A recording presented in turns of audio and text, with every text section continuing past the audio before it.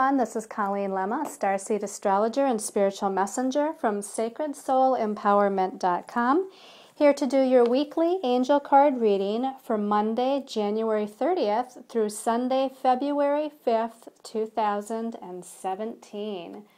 For this weekly reading, we're going to actually be using a couple of different decks, so doing it a little bit differently this week. We're going to be using for the main message the Gilded Tarot deck by Barbara Moore. And for your special message card, we're going to be choosing cards depending on your stone of choice from the Goddess Oracle deck, which is by Amy Sophia Marashinsky. Now, I also have a special message card for everyone for the week from the Angels of Atlantis Oracle Cards deck by Stuart Pierce. So, we've got a lot going on here, but let's go ahead and take a look at your stones of choice for this weekly reading. Okay, so your first stone of choice is purple lepidolite. It's kind of a reflective stone. It's made up of, this one is made up of mica, and so this purple lepidolite, let's see if we can say it right. Purple lepidolite is really good for the heart, throat, third eye, and crown chakras. So it vibrates to all of those upper chakras, and it helps to dissipate negativity, it helps to clear blockages, and it helps to bring cosmic awareness, which is that universal source God energy of the crown chakra. So again, this is purple lepidolite. Your second stone of choice is yellow aventurine. Now, the yellow aventurine is going to vibrate mostly to the solar plexus chakra, and it helps with prosperity, it helps with leadership, it helps with your sense of willpower. Those are all things of the solar plexus chakra. It also helps to alleviate grief energies. So if you're grieving anything, this is going to help with that. On a physical body level, it helps to remove toxins. And it also helps to stabilize the mental and the emotional bodies together. So they're in a nice balance with each other. Okay? So again, that was the yellow aventurine. The last stone of choice is red calcite. And the red calcite is going to vibrate mostly to our root chakra. And this is going to be helpful in increasing our physical energy and balancing the base chakra, the root chakra, which is issues of stability and security. Now, interestingly enough, it also helps to uplift the emotions and helps to open the heart chakra. This is going to be good for helping to remove any stagnant energies or energy blockages within the physical and emotional bodies as well. So again, your stones of choice for your special message card are the purple lepidolite, the yellow aventurine, and the red calcite. So let's talk a little bit about the astrology for the week before we take a look at the messages from the cards today. So when we look at Tuesday, Wednesday, and Thursday, and we're taking all three of those days together because Mercury, which is still in the sign of Capricorn, is actually challenging Uranus on Tuesday and then moving forward Wednesday and Thursday to challenge Jupiter. So when I say challenge, it means that astrologically we're talking about a square aspect. Mercury squares Uranus, and then it's going to move forward and square Jupiter, which is forming actually what's called a T-square in astrology. So the focal planet here is Mercury, which is the faster moving of the planets. And again, it's making that challenging aspect to Uranus and Aries. And Uranus and Aries is opposing Jupiter and Libra, which, by the way, is slowing down, and it's going to be getting ready to go retrograde motion here very shortly in the first half of February. So what is this all about? Well, Mercury is the planet of the mental realm. It deals with our thoughts, our ideas, the way we think, the way we communicate. And Uranus is the planet about being rebellious and being shocking and it's freedom. And in the sign of Aries, it's about blazing a new trail, and it's higher dimensional energy. And that again is posing Jupiter in Libra, and Jupiter is the planet of expansion and our belief systems, and it's in that sign of partnerships, relationships. So what I feel like with this configuration on Tuesday, Wednesday, and Thursday is that there's going to be some maybe unexpected communications that happen between people. Now, this could be relationships of a romantic level, a business level, a family level, a friendship level. But I feel like we're going to have some maybe unexpected communications, but some also very needed communications. Maybe something has been building up for a while and it's time to really just get it out. So I would say try to use that Jupiter and Libra energy to be as balanced as possible and stay balanced about your belief systems regarding relationships, and just be very grounded and practical with your communications. Try to be calm and balanced. And and I say that because with Mercury squaring Uranus, it doesn't really bode for calm and practical kind of communications. It's more like, okay, I can't hold this in any longer and I'm going to spurt it out kind of thing. Now, on the other hand, this can be really good for business too. It's like troubleshooting and coming up with new ideas and just kind of letting yourself or letting other people know what those new kind of ideas or belief systems might be.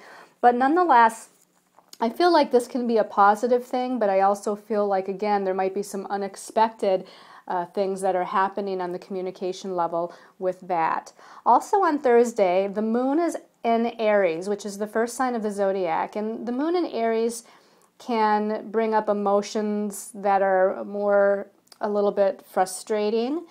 And it can also be emotionally reactive because the moon is about our emotions, but Aries is a very reactive fire sign. And on Thursday, the moon in Aries actually connects with Pluto, and then it connects with Uranus, and then it connects with Mercury, and then it connects with Jupiter, and then it connects with Saturn. Now, a lot of these aspects are what we would call astrologically challenging aspects, but once we get to Saturn, even though Saturn we usually think of as a heavy planet, the moon in Aries is actually making a positive aspect to Saturn in the end. So whatever's going on throughout the day or that time period where it's connecting to all of those planets, there's a lot of transformation and redirection that's taking place, changes in our belief systems and communicating about it. And I feel like in the end it's all stable. I feel like in the end we can come back into a sense of maybe balance, and we've learned a few things and we're feeling a little bit more calm about it all. The only other thing happening this week is Friday the 3rd of February. And Venus moves into the sign of Aries. Now, last week, I believe it was, we had Mars moving into the sign of Aries. Now, most of the month of January was kind of confusing and emotionally difficult in a lot of ways because a lot of planets were in the sign of Pisces, and Pisces is a very emotional water sign. And it can also deal with the past and things that happened in previous incarnations, so karmic patterns from the past. And it brought up all of this emotional stuff. Now, it needed to bring the emotional stuff up to the surface so that we could let it go and start to heal it. But it was still probably a challenging energy for a lot of people to deal with. But now that we have Mars is already in Aries, the first sign of the zodiac, Venus is moving into Aries on the 3rd of February, and later in the month, well, actually it's not this month, but actually later in March, we will have the sun moving into Aries too. So this is an energy of new beginnings. Aries is the first sign, so it's about new birth, new beginnings, new directions, and starting something new. Now, because it's Venus moving into Aries, this is the divine feminine.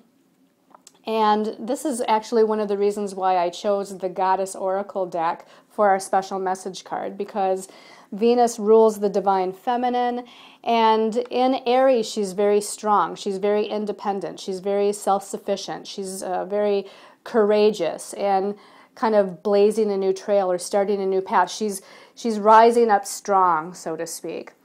So I feel like we're going to have, a little bit more sense of self-assuredness and confidence as we move forward with now both Venus and Mars in the sign of Aries. Okay, that's a little bit about the astrology for the week. Let's take a look at what our angels and guides tell us for the week from the Gilded Tarot here.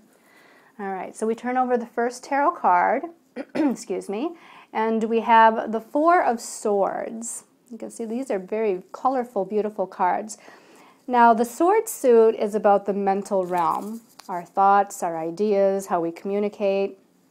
And the number 4, I always think of a box, you know, a geometric shape of a box with 4 corners. And I always feel, you know, don't box yourself in, is what I feel with this. Now, this is kind of containing your thoughts, or this is kind of weighing down your mental thoughts. And if you can see the image in this card, we have a young man who's lying down here. It actually looks like he's resting or sleeping. And I feel like when I see this that we have been maybe a little burdened by our thoughts, maybe with our communications with others too, but definitely within our internal thought processes in the mental realm. I feel like maybe some of us has been a little depressed, or some of us have been challenged by again, our thoughts or ideas or belief systems about things, and that's all the mental realm stuff. And I feel like here we're needing to take a break, you know, kind of take a rest, rejuvenate, allow ourselves to come into a sense of mental healing and mental rebalancing in the beginning of the week, or maybe for the whole week entirely. And I feel like we need to actually look at the second card to see if we can get more of an idea of how the week might unfold or what this might be all about. But again, I feel like we've been dealing with a lot or feeling overburdened on a mental level, and it's just this time where we need to kind of step back and clear our heads and, you know, again, take some alone time and get some rest. Because things actually may not be as bad or as challenging as you may originally think. But let's go ahead and take a look at the second card and see if we can get additional information. All right. Okay. So the second card is actually a 4 card as well, but this is the 4 of Cups. And so now we're in the emotional realm here. And, okay, so again, you know, you have this image of this box and boxing yourself in, not only mentally, but emotionally too. So you might feel a little trapped both on the mental level and the emotional level. You might feel a little challenged on the mental level and the emotional level. Usually the 4 of Cups is about missing an opportunity or not opening your heart chakra to allow that flow of unconditional love that can bring the blessings to you. Now, oftentimes this does deal with our feelings and our relationships and matters of love with other people. So again, there's something here to where if you look at the imagery, this young man is sitting up, looks like against a tree, and he's being offered 1 cup here, but he doesn't look very excited about, you know, taking that offer.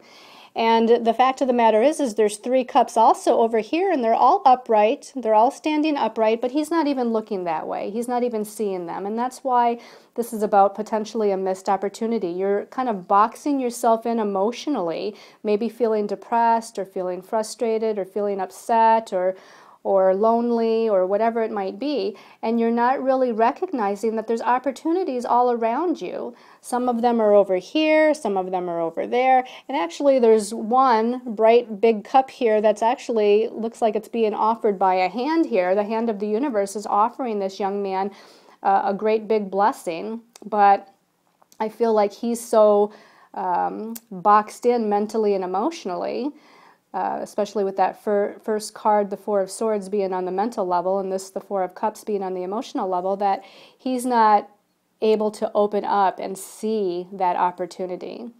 All right, so let's go ahead and take a look at the last card. And remember, towards the end of the week, Friday, is where Venus moves into Aries. So let's hope that this is a positive indication of that. Aha! We do have a positive indication of that. The Ace of Cups, this is great. The Ace of Cups, again, this is on the emotional level. And you can see that in this imagery, we have this beautiful big gold cup. We actually have the cycles of the moon here. So this is actually telling me that this is the beginning of a cycle to where we're going to feel a lot more joyous, a lot more happy on the emotional level. But again, it might take this cycle of time, a moon cycle, which is usually a month's time to go through the new moon and the full moon. I feel like, again, we're in this new beginning. The Ace is a new beginning, and again, the Cups is the emotion. So we're in a new beginning of a way of feeling. And this new beginning is going to bring us a lot more clarity and a lot more peace and a lot more ability to feel joy and happiness within our lives. So I feel like, again, as we get towards that Venus moving into Aries at the end of the week, I feel like this is when the birth of that new way of feeling starts to begin, because again, we're moving out of that Piscean energy, and with Mars moving out of Pisces and into Aries, and Venus moving out of Pisces and into Aries, it's going to feel a lot lighter. It's going to feel a lot like we have more direction and more clarity with things, and we're not feeling so heavy on the emotional level. Let's go ahead and take a look at the special message card for everybody from the Angels of Atlantis deck and see what the overall message and what angel's guiding us for the week. Okay, so Archangel Uriel seems to be guiding us for this week. This is a card with Archangel Uriel, and the message at the bottom says freedom. Okay, and we have this image of this man, this person who looks like he's just having a blast. He's having fun, he's waving his arms, maybe he's dancing, he just feels like he's breaking free of some of the old heavy energies and looking up to the heavens, and look at all the stars. Look at all the blessings here with all the stars that are around this planet here in the center, and all of these wonderful colors, the amethyst colors of opening the crown chakra to higher guidance, the yellow color that he's wearing, which is sense of courage and willpower and self-expression. And he really is expressing himself. He's expressing himself with joy and that happiness and creativity and freedom. Now, Archangel Uriel is an archangel that can help us a lot with our belief systems to release any lower vibrational thoughts or belief systems and kind of break free of that heaviness on the mental level. So call in Archangel Uriel for assistance this week if you need help with that. But again, I feel like we're moving into a time towards the end of the week and further on out where we're going to feel a lot more free, and things are going to start, I don't know if I want to say looking up, because I don't know if this is external as much as it is internal. I feel like there's an internal shift that's going on within us. All right, so let's take a look at your special message card, and this is from a goddess oracle that I have used before, but I don't use it often because, quite honestly, I have a difficult time with some of the names of the goddesses and pronouncing them correctly. So I actually have the Goddess Oracle book next to me, so that if I have trouble, I want to be able to let you all know what the proper pronunciation of the goddess is, because some of these goddesses are not mainstream, okay?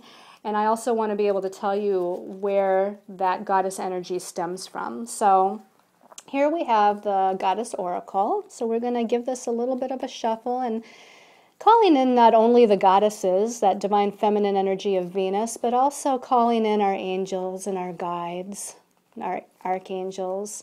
And this one's actually popping up. So for those of you that chose the Lepidolite people is Newt. Okay, I can pronounce that one. That's pretty easy.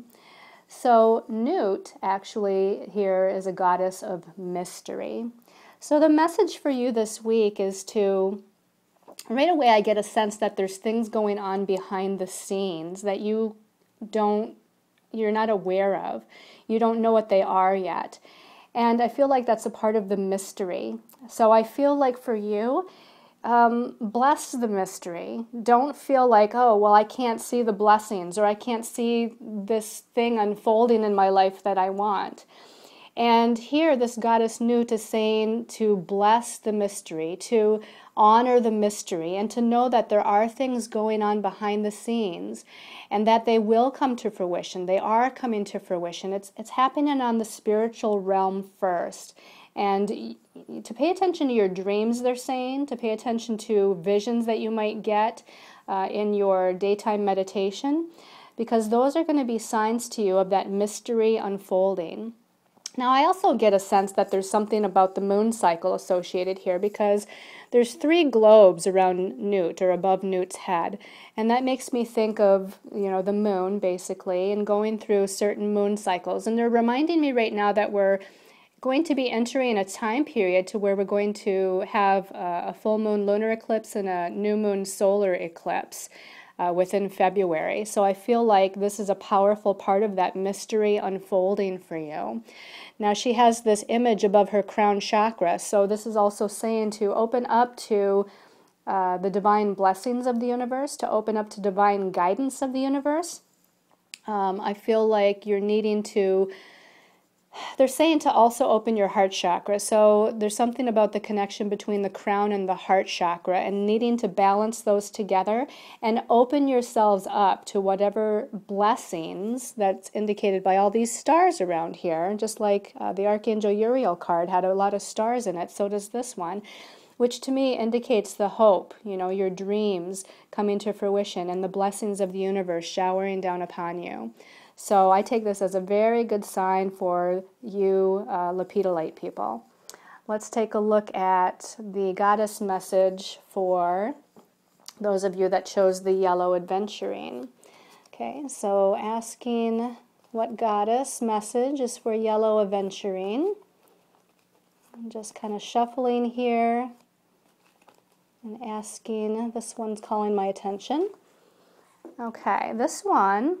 Okay, so this I feel like I need to perhaps look up just for a minute as far as how to pronounce that. I'm going to say, is it Ishal? It seems like I had this from a different goddess deck last week when we did either the monthly reading or the weekly reading from last week. But this one here is pronounced, if I can find it here, there it is. It's pronounced Ishal, okay, and she's actually a Mayan goddess. She's the moon snake goddess of the Mayas, or the Mayan culture. And the message on the bottom of this one says creativity, okay? So this goddess is telling you that it's time to tap into your creative gifts, your creative talents. I feel like here, as I'm looking at the symbology here, I don't know why this comes to my mind, but I feel like this is you weaving your own fate. That actually is a spider totem, so maybe that resonates for some of you as far as having spider as a totem, because that's about weaving your own fate through creation and magic. And I get that sense with Ishal here and creativity.